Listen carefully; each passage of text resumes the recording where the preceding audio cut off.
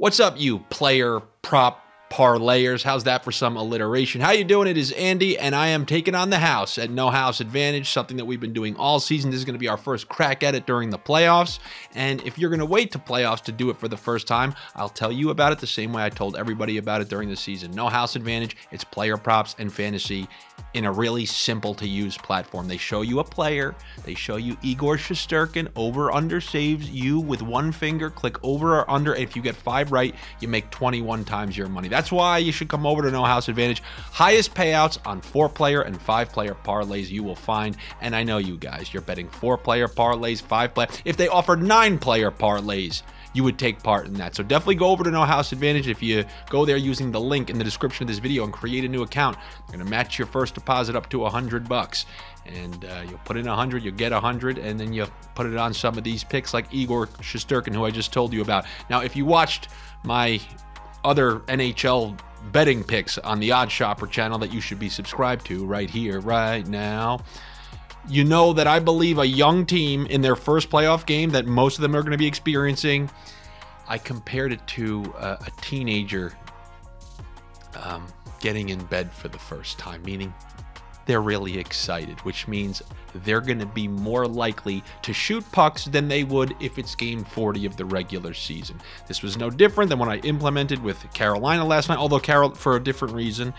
However, same type of thing applies in terms of the first home game. The first period especially, in the first home game, I'm always expecting that home team to come shot out of a cannon, which is why I'm actually taking 2 goalies for that reason on this slate for No House Advantage. The first one being Igor Shesterkin, over 30.5 saves. And I'm also going to take the over on Philipp Grubauer for the Seattle Kraken, because if you saw how Colorado came shot out of a cannon last year, that game against the Blues, I have never seen ice tilted like that ever. Like, it was crazy. And what was wild, it was like, I think tied in the third period. That game should have been 9-1, but they were peppering, and I mean peppering, Binnington with shots.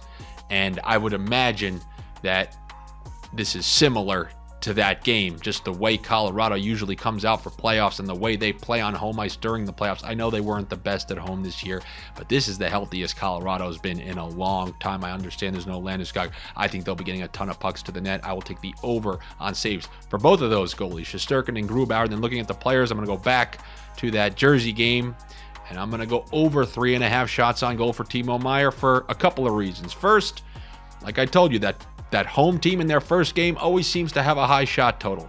Second, he's on the top power play. Third, he plays with Hughes, who's an unbelievable player, unbelievable distributor. I sound like Stephen A. Smith. Give me the over 3.5 shots on goal for Timo Meier. There's an old favorite. There's an old favorite on the menu tonight. If I see it, it's almost like a disease. I have to click it. Alex Killorn under 0.5 point. If you watch my video, you know I believe that Tampa Bay usually, they're game 1 underperformers on the road. We've seen this last season and a half. Well, last season when they had those road series, they seemed to struggle in game 1. My only concern about betting the under onto the Killorn point this time around is he's nestled on that top power play. So I'm just worried one of those shots with Sergachev, who works the point on that power play now, has one of the most deflectable shots in the game. So if he was to screw you, it would probably be via the power play. But I got another option for you. I'm going to take the under 0.5 point for Mark Stone. First game back, hasn't played in a long time, bad back, and take him aside. You guys know I think this one is probably going to be a tightly checked game. I gave the under in the video earlier before. I mean, when you got Hellebuck on one side, which is reason enough to maybe bet the under on a player point prop. But I don't imagine Stone is going to have a ton of minutes.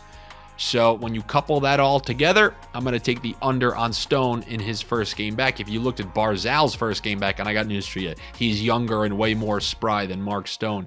He seemed to be off last night, and he wasn't able to register a point despite playing on that top line with Horvat. And I know different circumstances, they were on the road, blah, blah, blah, but I will still take the under 0.5 point for Mark Stone. And that's what I got for you here on this Tuesday as I try to take on the house. I'll be back with you on Thursday as we take on the house once again. Make sure you're subscribed to the Odd Shopper channel here to check out this video, other NHA videos.